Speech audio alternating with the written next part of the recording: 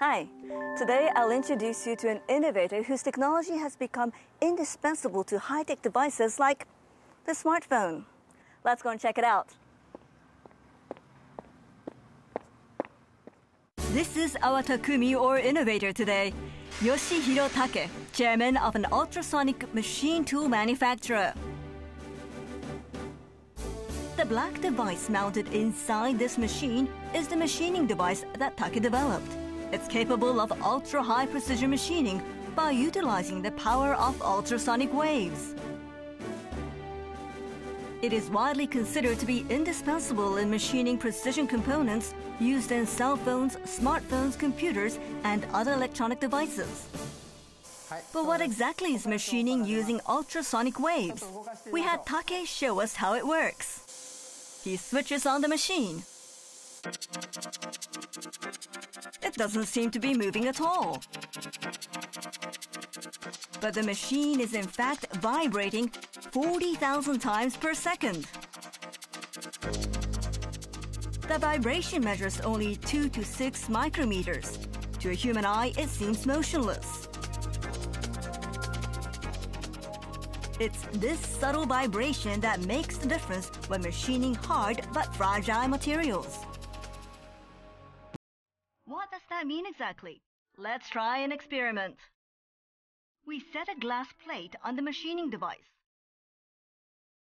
When this tool rotates, it grinds a hole in the glass. Let's see what happens with ultrasonic vibration and without. First, with regular vibration.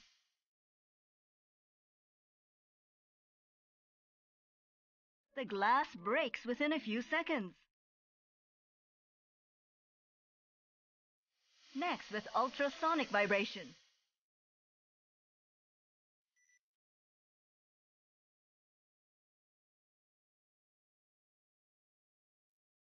No broken glass, and it made a perfect hole. Why is there such a big difference? Ultrasonic vibration generates less heat. Normally, during grinding, heat is generated by the friction between the tool and the material being ground. The temperature rises as the grinding progresses, and the glass plate, which is vulnerable to heat, cannot withstand it and cracks. But by using a tool which vibrates 40,000 times per second ultrasonically, the glass is finely ground the moment the tool touches the surface. And the tiny fragments of ground glass that fall between the tool and the plate reduce friction. In this way, it becomes possible to machine the glass without breaking it.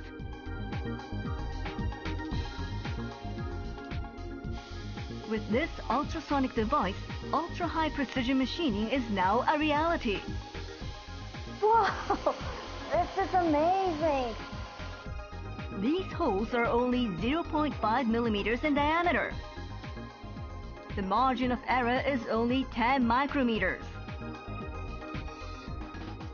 The Takumi's device is used in high-precision parts machining because it's capable of processing hard but fragile material with such superior accuracy.